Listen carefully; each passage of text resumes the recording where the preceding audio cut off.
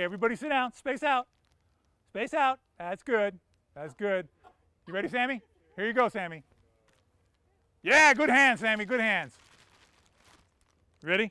You ready, Niger? Yeah? You sure? Okay, here you go, buddy. Niger, you ready for it? All right.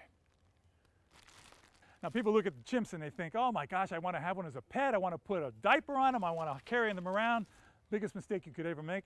An adult chimp has the strength of 4 adult human beings and can be very, very dangerous. Bubbles, give me a smile. Good smile, Bubs. Good smile. Blizzard, Malcolm, come here, buddy. Come on. Hey guys, how are you? Come here. Come on over here. Come here, look what I have here. Carrots. Look at that. Oh, how good is that? Yes, it's dummy, right? Come here, you too. Come here, Malcolm. No, you can't hog everything. Mia, Zuri, come here.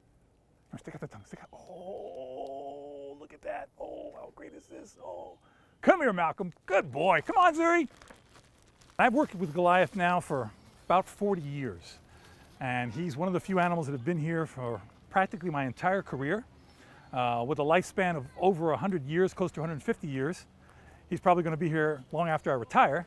But here he is in the shade. When he sees me, he's going to stand up. He knows me. Look, he sees me already. Look, I'm standing up. He says, oh, it's Ron. Hello, Ron. Come here, buddy. Come here, Goliath. Come here. Come here, Goliath. Come here. Come here, buddy. Come here, Goliath. And he's going to get next to me here. He knows I've got his apples. Come here, Goliath. Come here. Goliath is about 500 pounds. And he's going to open that mouth. Oh, how good is that? So he loves the apples because the apples, again, have a natural sugar in them. Now, one of the things that I do with Goliath is if I put the apple away, I'll scratch his neck like this, and he'll stand up.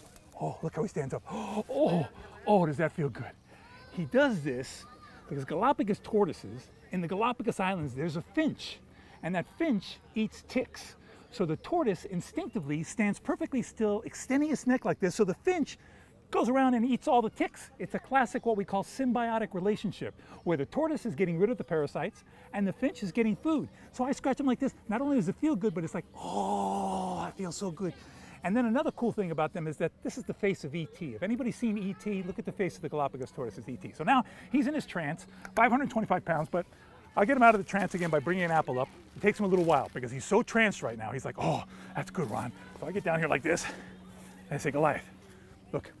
Come here, I have an apple, smell it. Come out of the trance, buddy. We're done. All the parasites are gone. You don't have any ticks. You live at Zoo Miami. We take care of all that stuff. It's preventative medicine. Okay, here we go. Oh, how good is that? Oh, here comes Grandma around the other side. You're dropping apple juice all over my pants. I got more for you, no worries. We got you covered, buddy. Here you go, here you go, here you go. Look, oh, now he's in the mood. Oh, look at that tongue come out. Oh, look at that apple juice.